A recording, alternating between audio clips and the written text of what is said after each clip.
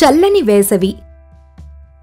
వేసవికాలం గురించి ఆలోచించేటప్పుడు చల్లని షర్బత్ గుర్తుకు వస్తుంది. చల్లని షర్బత్ ఎక్కువ సూర్యరశ్మి వల్ల వచ్చే వేడి మరియు తాపంను దూరం చేసి మనకు చల్లదనాన్ని మరియు తాజాదనాన్ని ఇస్తుంది.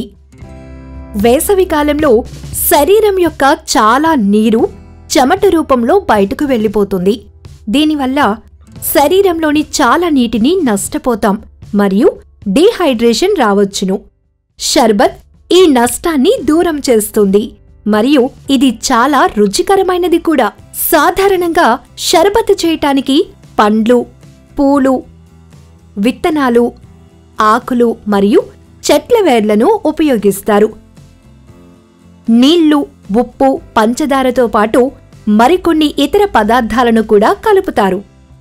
మన దేశంలో వివిధ ప్రదేశాలలో వేరువేరు రకాల రుచికరమైన షర్బత్లు తయారు చేస్తారు. ఎందుకంటే వివిధ ప్రదేశాలలో వివిధ రకాలైన ప్రత్యేకమైన చెట్లు దొరుకుతాయి. మహారాష్ట్ర తీర ప్రాంతంలో కోకం చెట్లు ఎక్కువగా కనిపిస్తాయి. ఎండాకాలం మొదట్లో దీనికి పండ్లు రావటం మొదలవుతుంది. ఈ పండ్లతో తయారు చేసిన షర్బత్ రుచికి పుల్లగా ఉంటుంది. సంవత్సరమంతా ఈ కోకం షర్బత్ రుచిని ఆస్వాదించటానికి ప్రజలు దీని పండ్ల నుండి రసం తీసి నిల్వ చేస్తారు.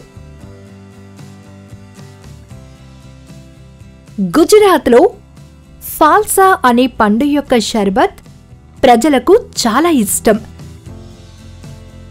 ఈ చెట్టు యొక్క ఎర్రని, నల్లని పండ్లు రుచికి తీయగా పుల్లగా ఉంటాయి.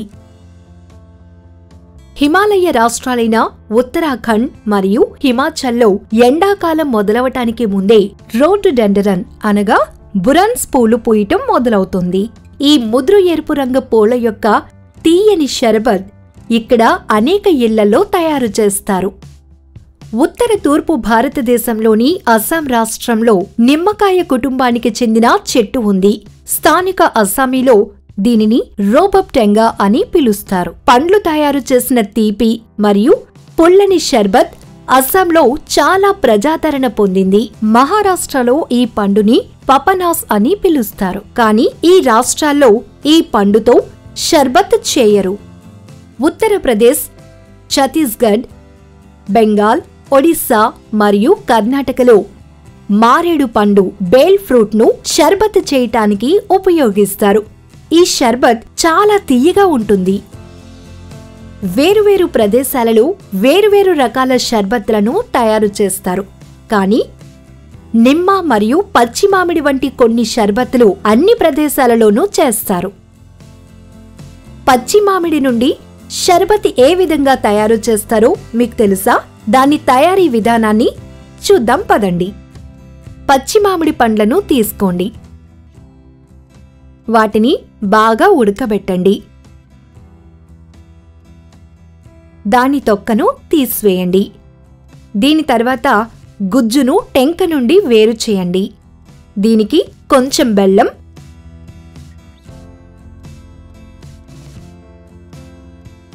యాలకుల పొడి మరియు ఉప్పును కలపండి. ఈ మిశ్రమాన్ని వడకట్టండి. గ్లాస్లో 1.5 చెంచాల ఈ మిశ్రమాన్ని తీసుకోండి మరియు చల్లని నీటిని వేయండి. వారెవా, షర్బత్ తయారైంది. ఒకవేళ మీరు ఇప్పటివరకు పచ్చి మామిడి షర్బత్ త్రాగనట్లయితే ఈసారి ఎండాకాలంలో తప్పకుండా చేసుకుని మీ స్నేహితులతో కలిసి త్రాగండి. స్నేహితులతో కలిసి దీనిని త్రాగటం వల్ల మీ మధ్య స్నేహబంధం బలపడుతుంది. ఎండాకాలంలో మీ ప్రాంతంలో ఏ షర్బత్ను తయారు చేస్తారు మరియు ఎలా? మీకు తెలియనట్లయితే ఇంట్లో ఎవరినైనా అడగండి. మీరు తయారు చేస్తూ దాని వీడియోను చిత్రీకరించి దానిని మాకు పంపండి. ఎండాకాలంలో పచ్చి మామిడికాయలు విస్తారంగా దొరుకుతాయి.